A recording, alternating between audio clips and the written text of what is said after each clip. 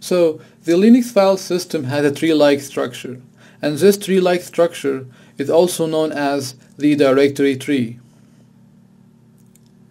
A folder is a location that stores multiple files. It is used to organize information. Windows users usually use the word folder. However, in Linux terminology, folders are referred to as directories. So, what Windows users refer to as a folder, Linux users refer to as a directory. They are exactly the same concept, and both terms are used interchangeably.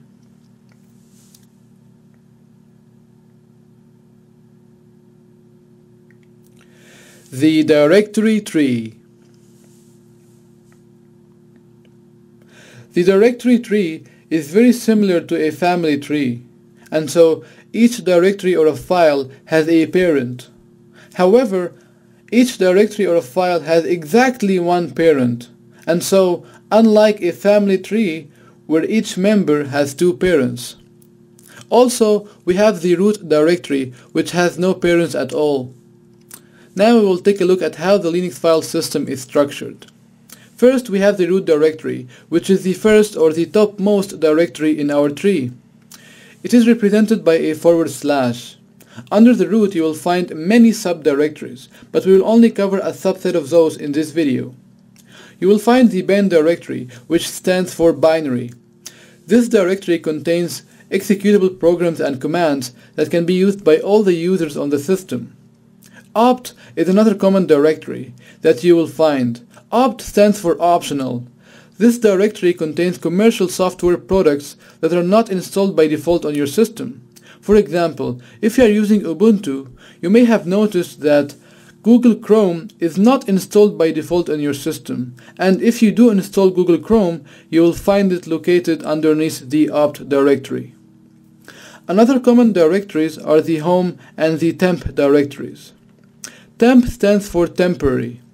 In this directory, you will find temporary files that are often changed or deleted. And so, be careful and never keep any files that you may want to store for a long time underneath the temp directory, or otherwise you may lose it. var is another common directory. It contains variable data that frequently changes over time. These include log files, mail spools, and user databases. Linux is a multi-user environment, which means that many users can access the system simultaneously. Each user is given a directory under the home directory. In this example, we have two users, John and David. A user can store anything in his home directory, and so John can store his music files under his home directory. He can also have a file phone.txt where he keeps track of his friends' phone numbers.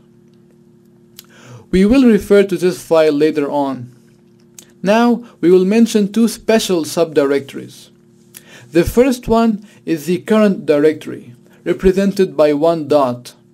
The other one is the parent directory, represented by two dots.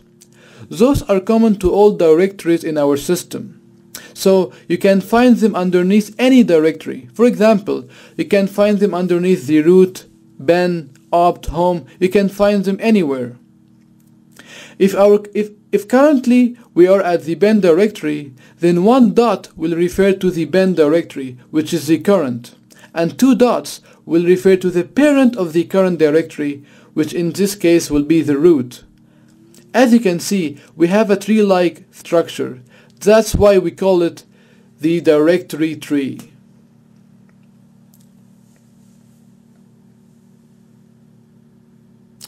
There are two ways to access a file or a directory. You can use the absolute path, which begins with the root directory. The absolute path follows the directory tree branch by branch until the path to the desired directory or file is completed. For example, if John wants to access his file phone.txt, he can use the absolute path name. First he begins with the root directory, then he goes to home, then he goes to John, documents, and then he accesses the file phone.txt. We use a / to separate between directories. However, if John is currently at his home directory, then he can use the relative path name instead to access his file phone.txt. A relative path, unlike absolute path, the relative path starts from the current working directory, and the absolute path starts with the root directory. You can think of absolute and relative path using a map analogy. Here is our cute little penguin Fluffy. Fluffy wants to go on a journey from X to Z. In this case, Fluffy has to go to Y first in order to reach his destination. So he takes the absolute path X, Y, Z. You can think of X being the root directory. And now imagine that on another day Fluffy also wants to go to Z, but this time Fluffy is at Y. Then it will be easier for Fluffy to go to Z directly without going back to X, and so he takes the relative path, which is YZ. You can think of Y being the current directory at this time. In the next video, we are going to learn commands that will help us navigate the directory tree.